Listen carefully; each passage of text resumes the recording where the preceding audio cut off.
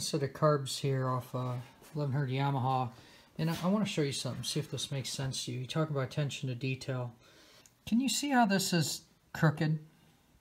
And can you see how this is tipped in on this bracket here? And there's just something about it doesn't look right, right? So when you're doing this kind of stuff, you want to take a look at, this is the hard stuff in dealing with used, is, let me set this back down here. If you look at the angle of this and the angle of that, so we're going to put a cable across here, and that cable is going to open, watch this, opens the choke plunger. Okay? So if you look at these two, you could see they're not lined up very well. All right, that looks pretty bent. And let's look at it from another angle. Ooh, there's a wonderful shot. Do you see that?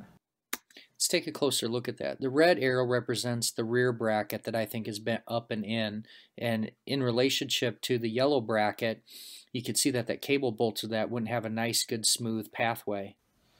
That is bent. Something's bent. Something's not right.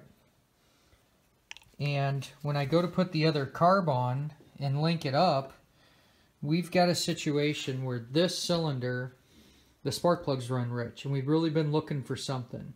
And there could be a good chance that this, because we pull a single cable, single choke cable, right? Well, we'll see here in a second. If this is sticking or binding and not allowing this lever to do its job and operate that choke, maybe closing off, that could be why we're running rich. The clues of being a mechanic. Anyway, there's my little tip. Attention to detail, alignment, craftsmanship, things like that. Thanks for tuning in to HowToWrench.com, and keep wrenching, my friends.